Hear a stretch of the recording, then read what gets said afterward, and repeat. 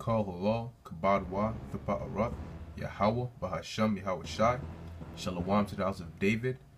Double honors to the apostles of Great Millstone. And salutations to you brothers on the four corners of the earth, pushing this truth in righteousness and sincerity. Okay, basically, today I just wanted to do this video on, lack of faith. Like lack of faith will get you killed. Okay, in the times we're coming into. All right, because hey, man, the times we're coming into, man, faith is gonna be the only valuable thing. Like in that day, man, because the scriptures say, money profiteth little in the day of wrath. Faith is gonna be the only valuable thing. Because and faith is not something that you can steal from somebody or you can buy. It's either you have it or you don't. And if you don't in that day, it's over. That's it. Because you got to keep in mind, man, that all the hell and calamity that's coming is the Most High bringing it. Yahweh Ba'Shem Yahweh Shai. All right. And now, if you don't have faith in Him, man, it's over for you. Okay. Because faith is a very, very key, important, and powerful thing, man. All right. Faith is more powerful than you think, man. Faith is like thinking back to King David, man. The circumstances he was in, man. If a carnal man would have been dead, because at the time when Goliath came there, Goliath had the whole army shook, But what? David rode up in there a shepherd. He just rode up. He rode up in there with a slingshot and some stones, out here facing this giant. Now, if you look at it carnally, man, Goliath should have won, right? Because he was a giant. He was prepared. He has experience in war.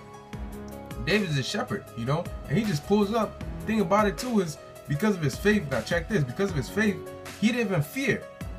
He had no fear whatsoever. He just rode up in there like, yo, why? What the fuck is going on here, man? Like, yo, how you have a Hamite having y'all shook, man? Y'all supposed to be the man of the Lord, man.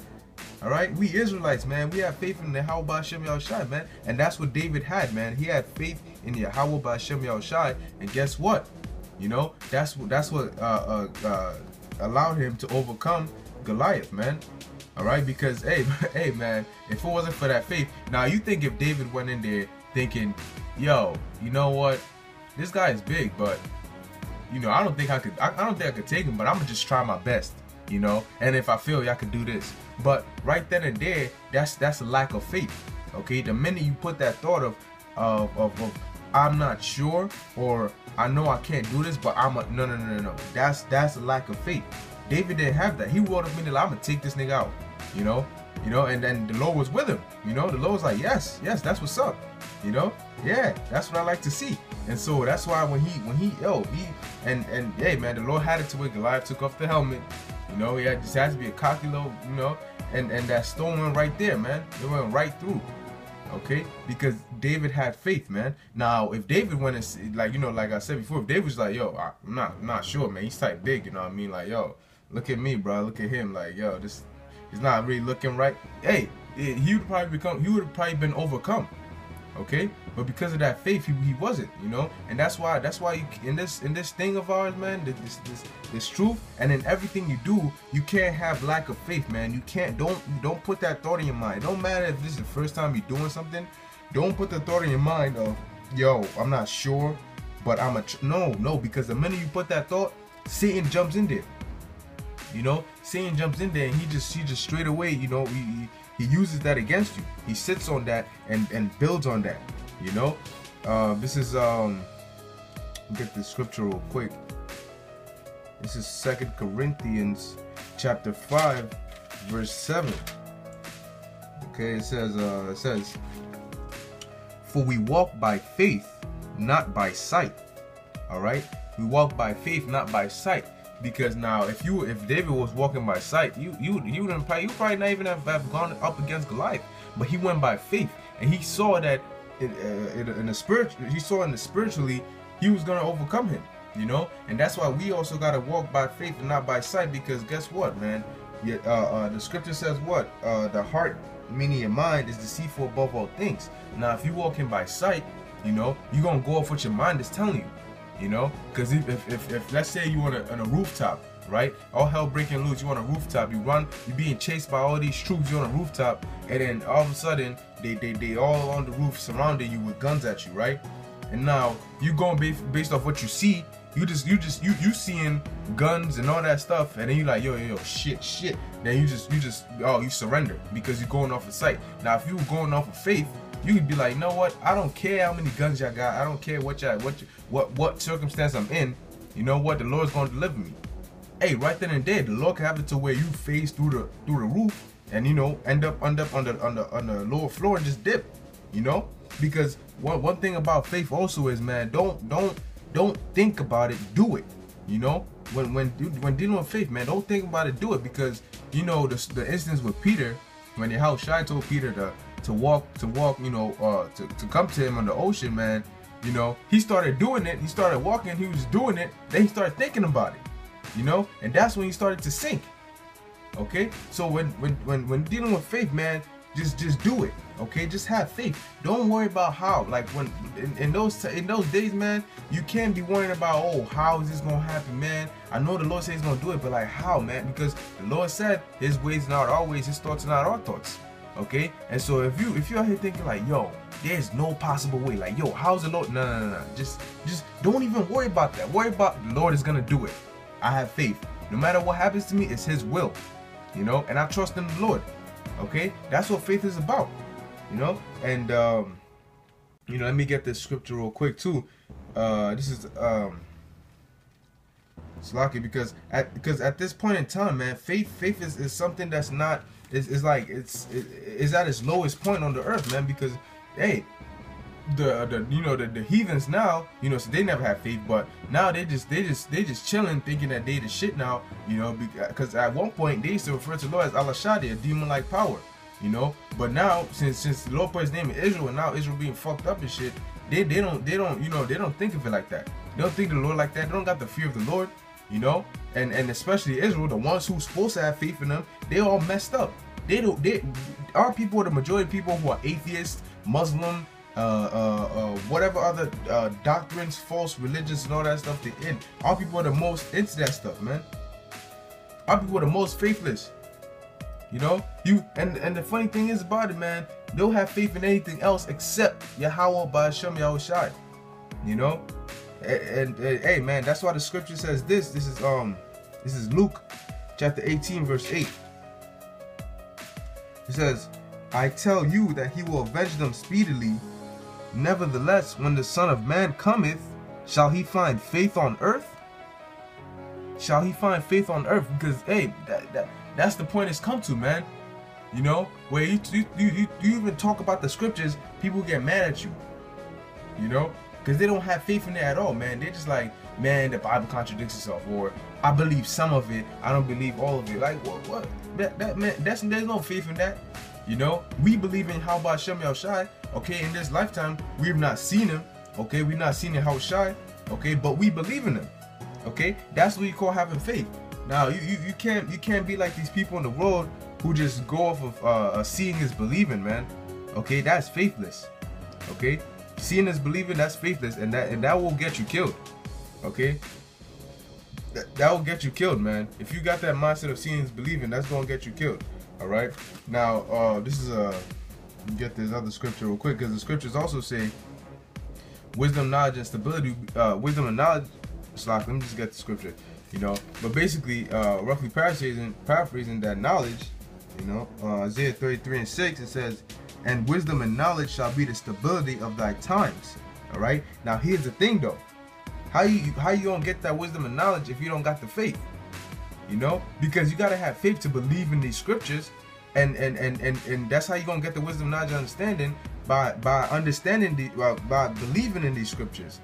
Because Yahushua has to be supping with you. Now, if you don't have faith in Yahushua, you don't believe in Yahushua, He ain't gonna be supping with you. Therefore, you ain't gonna get to understand the scriptures. Therefore, you're not gonna be stable in the last days. Faith is like that key. Like you not getting into any room without that key, man. Okay, because in order to get to the next room, you gotta go through this room. In order to get into this room, you need the key of faith. And that's why faith is so important, man. Faith is really and it's really a relief to have faith, because You know, people, you know, they're like, yo, all this hell's about to break loose. Yo, let me stock up on this. Let me stock up on that. Let me do this, and that. Stressing themselves. You know, but here's the thing about that. We don't gotta do that. We don't worry about stacking up and buying canned foods and flashlights and water and all that. We don't worry about that.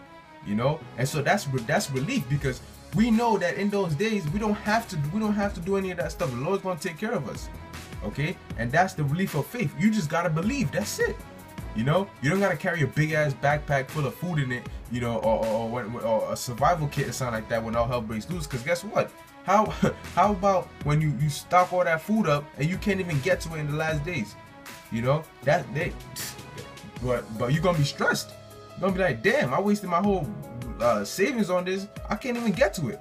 You know, you're gonna be stressed. But guess what? We're not gonna have that stress, because no matter what situation we put in, we're gonna have faith that the Lord's gonna get us out of it. You know, that's it. Just you leave it in the hands of Yahweh B'Shem Yahushai. It's a relief. You know, it really is. That's what it is. It's a relief. Okay, because the Lord, hey man, the times we're coming into, if you don't have this faith, you're gonna be stressed. You're gonna be bugged out, and hey man, the scriptures say men's heart shall fail them for fear. You're gonna be having people dropping dead of heart attacks. You know, and they're gonna be bugged out, man, because they ain't gonna understand anything. And you know, that's one of the things, that's one of the biggest fears, you know, not knowing. You know, that's one of the biggest fears, man. That's why a lot of people fear death, because they don't understand it. You know, they don't know it. That's why a lot of, yeah, Salakia, my phone cut off real quick. But, you know, like I was saying, man, a lot of people, man, they fear what they don't know. You know, and that's why a lot of people are gonna be bugging out in these last days, because they don't have faith, man. And that goes for people who say they in this truth too, man. You know, if you don't have that faith, man, it's over for you, man. You got people who y'all know what's coming, man, but some of y'all are still gonna bug out, man. So how much more for people in the world? You know, especially these women out here, man, because they're like the most faithless creatures out here, man. They're gonna be completely messed up, man. All right, and we telling them now, you know, because we see what's coming. We tell them what's coming, man. We tell all y'all what's coming. Y'all talking about, oh yeah. Oh, why you always saying that, you know? Or why you always gotta say stuff like, I don't want to hear that. Be quiet. You know, you lying. You're bums. Get a job. This and that, right? You know, or we tell you what's gonna come. If it happens, this is what I'll do. I'll do this. I'll do that. No, you won't. Okay, because listen, a lot of people, man, you don't know what you would do because you're not in that situation, or you've never been in that situation before. Okay, a lot of these people ain't never starved in their life before, so when it happens, they talk about, oh, when it happens, I'm gonna do this, I'm gonna go do this. You're not gonna do that, okay? Because you only gonna do what the Lord has in store for you. What the Lord has planned for you, that's what you're gonna do. There's no I'm gonna do this, I'm gonna do that. Okay, and it's not if it happens, it's when it happens. This is what you're gonna do. Okay, that's if you can muster up strength to do that, because of how much fear a lot of people are gonna be in, you know. And that's in Isaiah.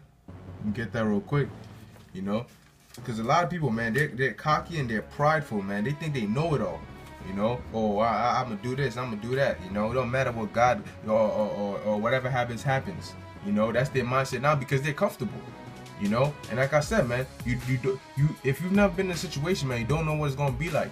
You know, so these people, man, they keep saying, oh, if it happens, it happens. You know, oh well, you don't know what you're saying, man. You don't know what you're saying. Okay, you're tempting the Lord, man, and the Lord is gonna, yeah, He's gonna bring it. All right, He's gonna bring it, man. Okay. This is Isaiah chapter 13, verse 7. All right, it says, therefore shall all hands be faint, and every man's heart shall melt. Okay, so where do you get that whole, oh, I'm gonna do this or I'm gonna do that? You know, it's, for example, like you watching a movie, and then a certain scene happens, and then, you know, the people watching be like, oh, why is she not doing this? Oh, she should have done that. Oh, he should have done this. Listen, man, you're not in that situation. Okay, and you, that whole I'm gonna do this. No. The scripture says all hands shall be faint, and every man's heart shall melt. Okay, so that whole superwoman and shit like that is going right out the window. That feminist BS, it's not going to exist. Okay, it's not going to exist.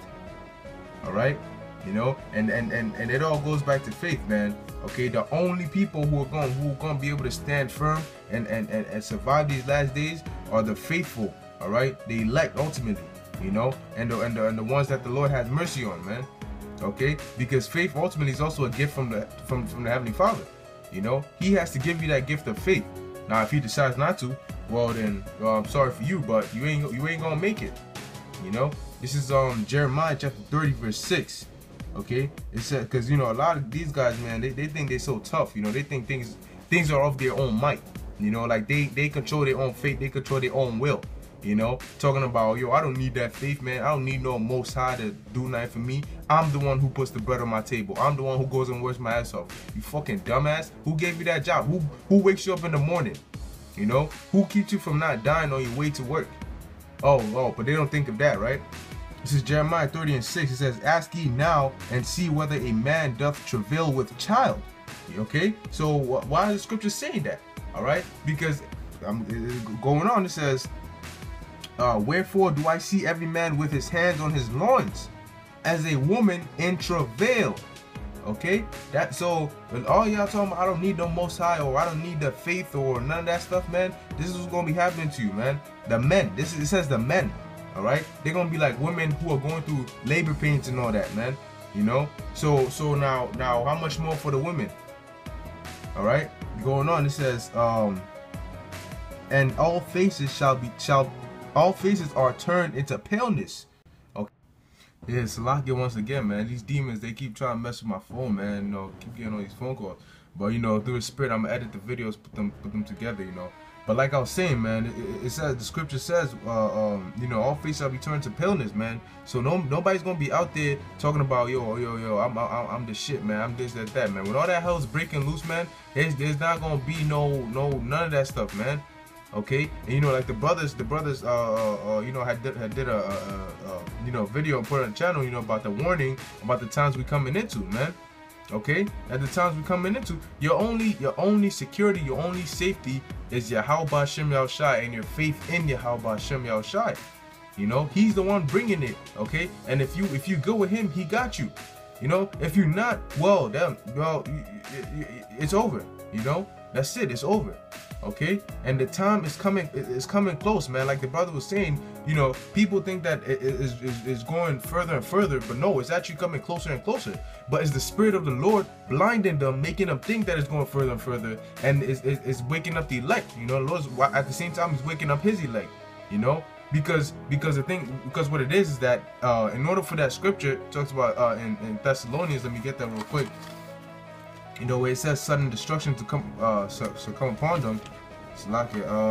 Yeah, it's 1 Thessalonians chapter 5 verse 3. It says, for when they shall say peace and safety, then sudden destruction cometh upon them. All right. Now, guess what? All this calamities that is coming, man, we can see it, and soon it's getting to the point where it's becoming so obvious that even if you're not in this truth, you're gonna see that something big is about to happen. But guess what? We still got people who are blinded to that, because the Lord has to blind them so they won't see it, so that this scripture can come when they will say peace and safety, and sudden destruction will come upon them.